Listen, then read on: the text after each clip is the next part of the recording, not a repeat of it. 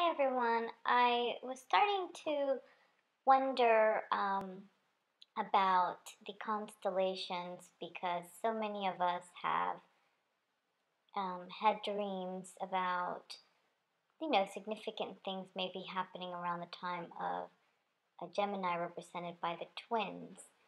So um, I wasn't sure that I could necessarily trust the set times that were provided, from um, the constellation of Gemini occurring between mid May to mid June.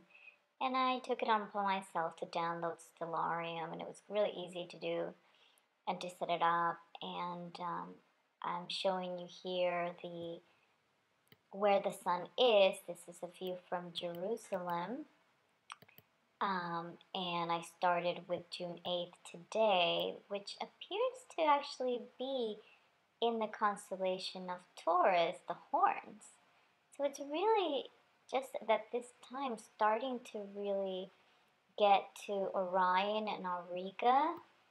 And I'll put some clips of what those constellations mean in terms of the return of our Lord.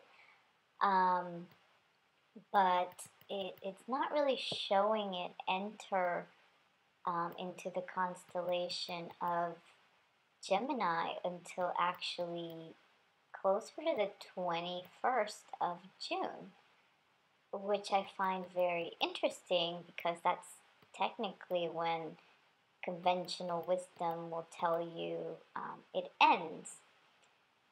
So I did some digging about, is it possible that as time has passed that,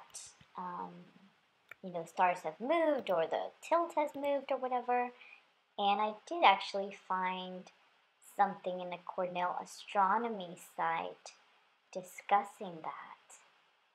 As you can see, this article that I found, it's actually from a website called Ask an Astronomer in the astronomy department of Cornell University. It says, as the Earth's axis wobbles, and I guess they call this the precession of the equinox, the star signs move forward through the year, making a full circle once every 26,000 years, which is close to a shift by one sign every 2,000 years.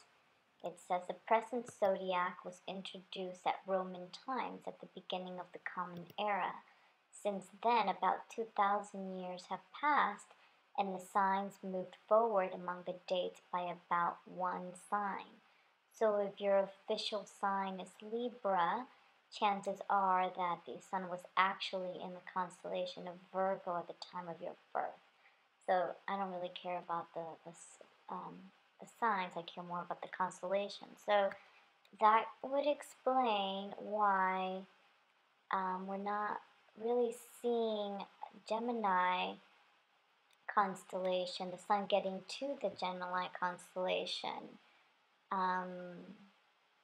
until, towards the end, the 21st of June. So that's interesting. And now I'll play a few short clips from a Christian astronomer, Dale Sides, I believe his name is. I'll put the links also, Dale Sides, to his videos. But talk a little bit more about the individual decans. Is that of Auriga, and that is the warring shepherd. So this goes together to show the nuances of Taurus being one coming in judgment with a very strong word and a very highly protective nature that's within the Auriga decan. Just incidentally, let me share one more thing with you. The fact that Auriga is also called a charioteer. This all has the implications of a charioteer of driving to reach a destination. This shows the second coming of the Messiah. So this whole constellation of Taurus is very much about the second coming of Christ. And we'll see that these two constellations next to each other, Taurus and Gemini, are inseparable in that Orion, being the first decan in Taurus, is inextricably bound with the messages that are in Gemini. So let's move on to the Gemini constellation.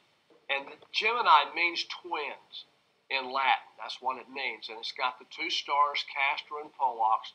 One means the coming ruler, and the other means the coming redeemer.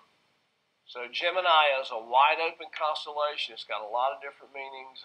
In the Egyptian zodiac, it shows a male and a female, which could typify the coming of the bride for the bridegroom.